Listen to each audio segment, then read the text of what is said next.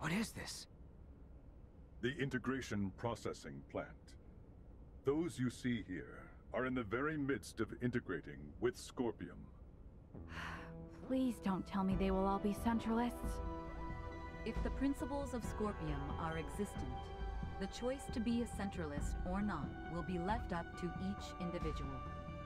Therefore, it is impossible to determine whether those in the midst of integration will be friend or foe. Yeah, great.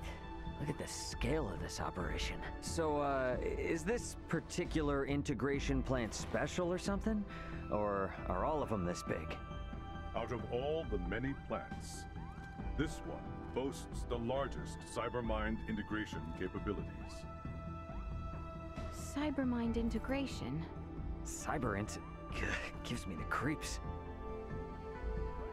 Though standard integration, like my own, requires the consent of the organic life form, it will still be joining in a subordinate role to the core cybernetic life form. This is the main reason why integration with Scorpium is often perceived as invasion.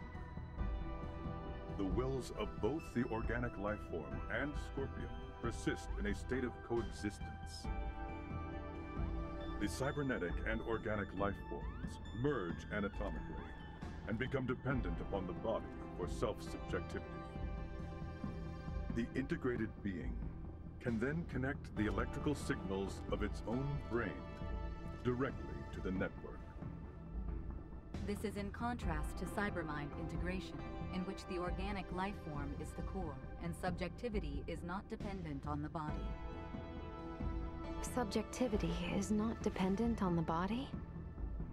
So it would be similar to me diving into cyberspace and inserting my own identity program into a computer I had hacked. Similar, but not the same. In the situation you describe, the subjective data you produce is being linked to a limited body located in the physical world. The subjectivity of an individual post-cybermind integration exists within Scorpium Network. It connects and merges with the entire network while maintaining its subjectivity and sense of self. The only situation where an individual requires a physical body is when it wishes to interact with the material world. By its very nature, cybermind integration incites new evolution within the network.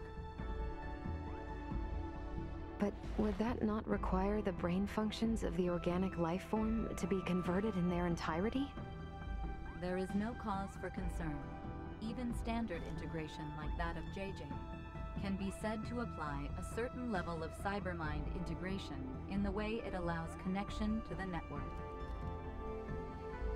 Conducting cybermind integration generally requires that the individual have already undergone standard integration. As such, the progression to a complete and full state of digitalization is not an overly taxing procedure for the individual.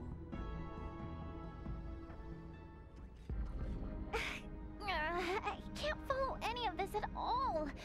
What is this digitalization, really? How can I explain this? It's sort of like turning the inside of your mind into a machine and replicating your soul there, I guess. I'm not sure how it works either. But why go so far? From our perspective, that person would no longer be human. But the soul remains the same.